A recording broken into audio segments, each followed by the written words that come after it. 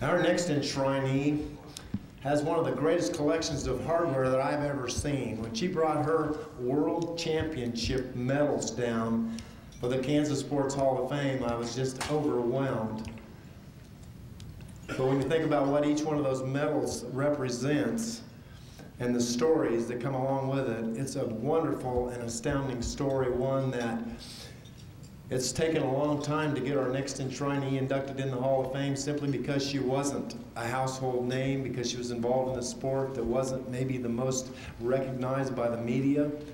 But when you read the profile and the accomplishments of Margaret Thompson Murdock, Olympic silver medalist in rifle shooting, and this wasn't when they differentiated between men and women, 7 individual world championships, 5 Pan Am Gold Championships, 28 American National Championships, 13 world records. She was the first woman to letter in any sport at Kansas State University. She's been inducted into numerous national halls of fame and international halls of fame, including the U.S. Shooting Hall of Fame. Ladies and gentlemen, it is my pleasure to introduce from Hayden High School out of Topeka and Kansas State University, Margaret Thompson Murdock. Margaret.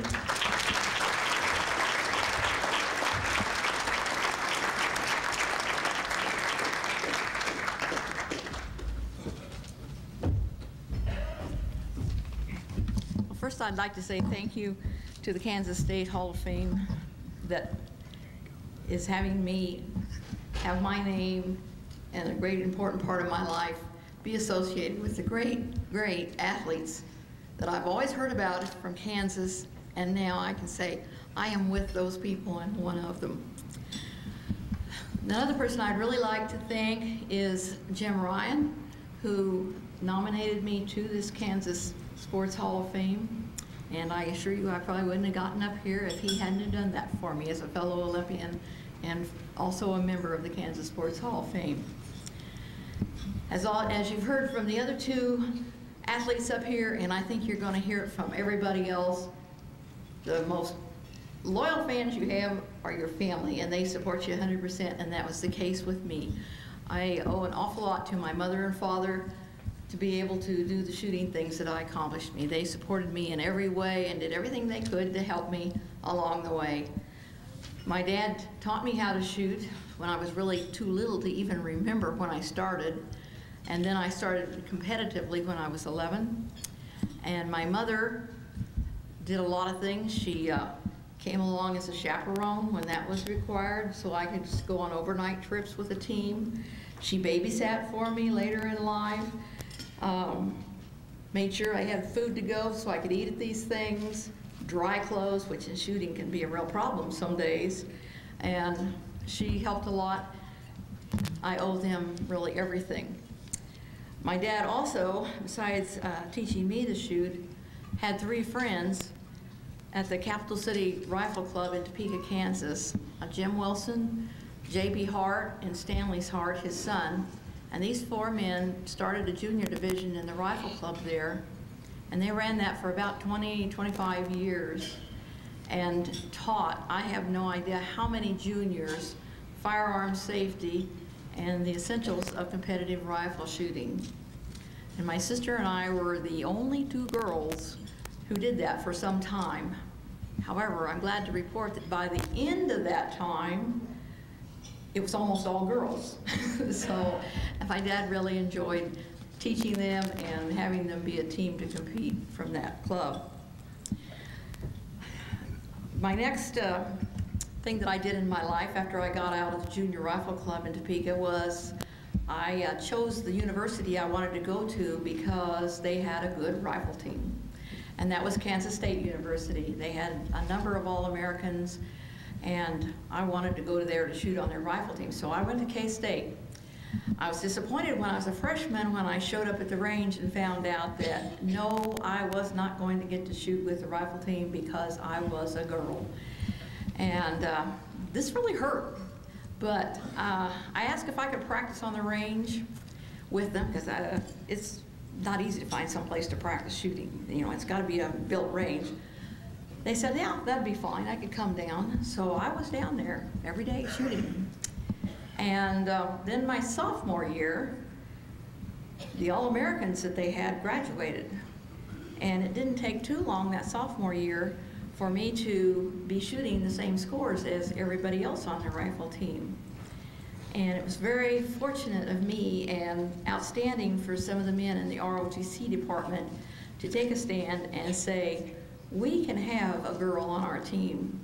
We can do that. She's a good enough shooter. And so our coach, Sergeant Lancaster, and our OIC, he was at that time a captain, Charles Nelson, and went to the PMS, or the Professor of Military Science at K-State, Tom Badger, and they agreed that I could shoot on the K-State rifle team if my mother came along as chaperone when we went to the out-of-town overnight matches. So I got a good start there. I had a lot of fun shooting with the K-State team, and I'm proud to tell you today that when I asked them to come and gave them the invitations, all of them that I shot with, and including now retired Colonel Charles Nelson, the OIC, have come back from all across the country to spend this very special evening with me. Then after I got out of K-State, at that time, the only way that anyone that wanted to continue shooting past the university level, you had to join the Army. There just simply was no other way. There was no help from Olympic Committee. There was no program out in Colorado Springs. The only way you could shoot was to join the Army. So I did that. I just put up my little right hand and went right in. And I was assigned to the United States Army Marksmanship Unit at Fort Benning, Georgia. And it was a thrill, a life's dream to really get to go down there and be a part of that unit. And just like the K-State people, everybody at that unit, and the permanent assignment people there, I'm saying there was about 200 people there all the time. In the summer, it would grow maybe by another 600 or 800 people. But in the winter, those people did everything they could to help every shooter, and including me, be the very best shooter that we could possibly become. That unit really has a close tie to Kansas because it was created in 1956 by our own then President Dwight D. Eisenhower. And this was during the Cold War, and our mission at that unit was to improve marksmanship and the showings that the United States people would present to the world in Olympic, Pan Am Games, and other international matches. We weren't doing very well before then, and he wanted us to be good marks people. So that unit is still there. President Eisenhower knew how to do his paperwork. It's going to be there a long time in the future, too. And, you know, things change, so I can't tell you exactly today how it stands, but at the time I was shooting, this was a time from 1966 to 75, 76, when I was doing international shooting. The only Olympic sports that were winning more medals than the shooters from that unit for the United States were track and field and swimming. And we were number 3 in winning gold medals.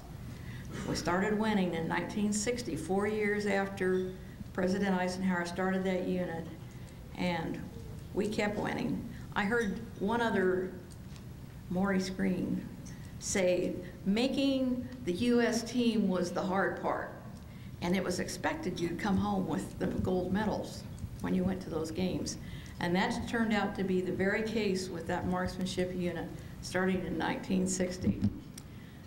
We have a 2 weeks tryout. It is very, very hard to make the U.S. team because there's only 2 people get to go in shooting, rifle shooting, okay? There are 17 events, but only 2 people get to go in rifle shooting.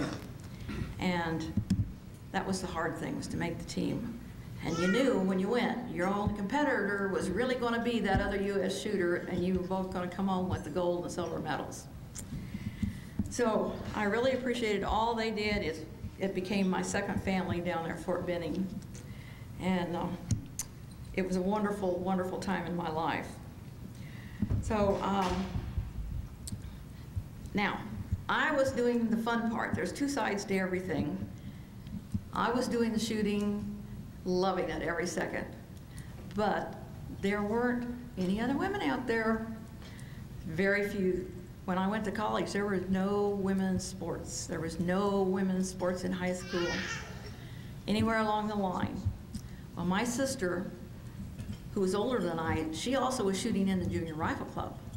Now, she didn't go as far as I did, as far as going to K-State and then joining the Army to shoot, but she kept shooting.